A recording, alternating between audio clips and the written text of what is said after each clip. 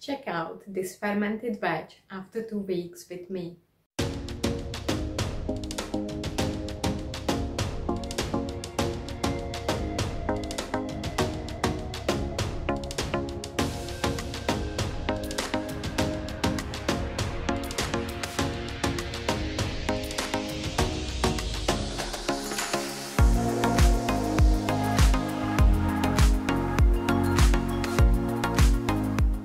Hi beautiful people, thank you for tuning in. My name is Lucy and today I'm gonna show you what my fermented veg looks like after 2 weeks.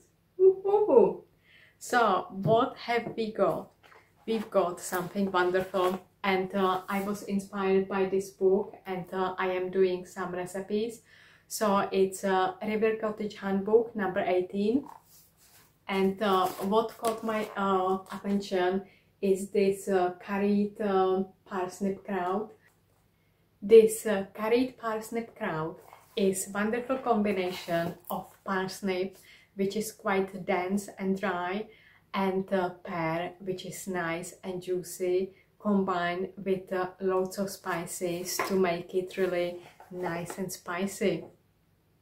So check this out, it's amazing, the color. Oh my gosh. And I also put some juniper berries, so I amended the recipe in the book.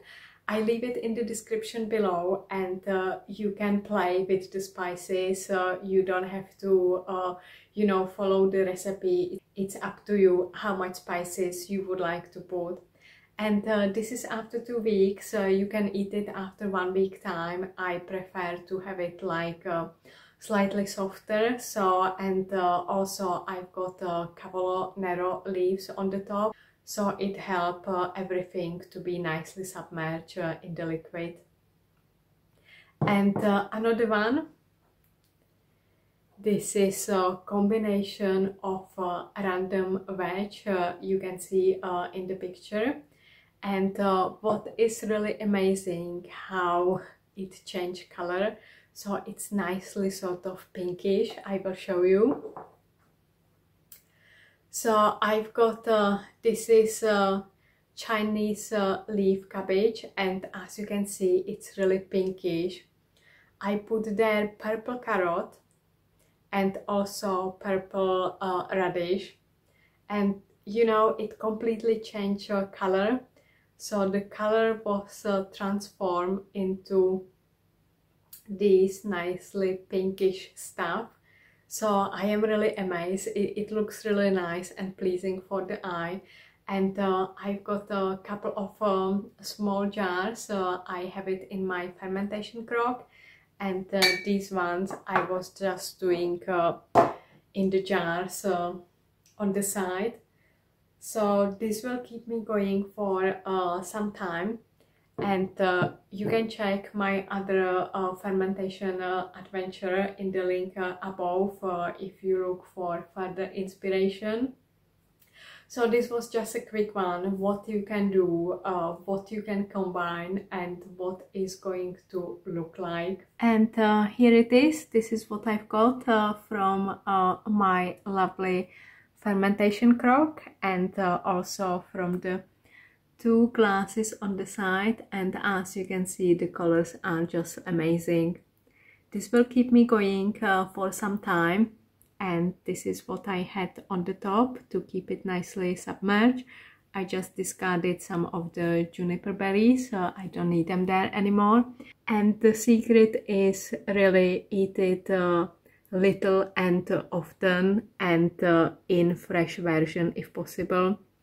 So I love it putting on the top of my main meal with some bread, and on the side just on its own. So whatever you fancy, you can put it on the top of your soup as well, and enjoy it. Your gut will be thankful to you. And this is really combination of random stuff which I had home. So I've got here Chinese leaf, purple carrot, purple radish, fresh fennel.